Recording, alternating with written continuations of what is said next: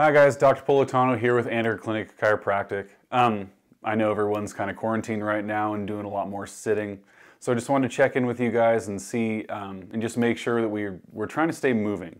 Like now that we're just having a lot more downtime and able to sit a lot more, I mean, I know it's great because we get to spend more time with loved ones. We get to finally just take some time to relax, but we really want to stay moving. It's going to be extremely vital in this time.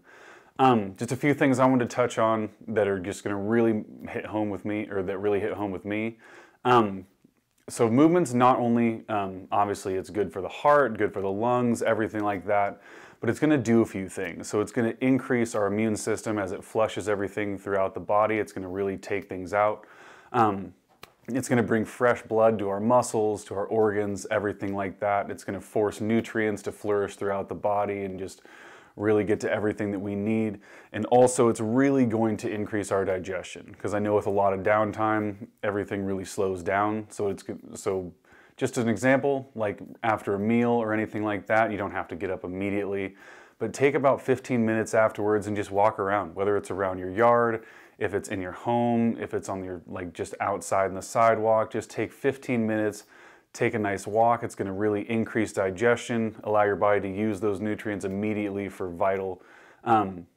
really just vital things for life. While we're having all this downtime, I know it's nice to be able to enjoy time with loved ones and everything like that, but just really increasing our movement. I know we have to be quarantined, but it's really going to be huge just to increase life processes, things like that.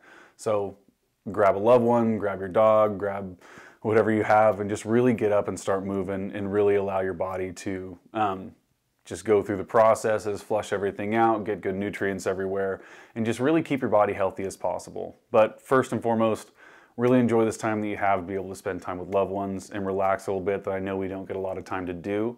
And first and foremost, stay safe out there.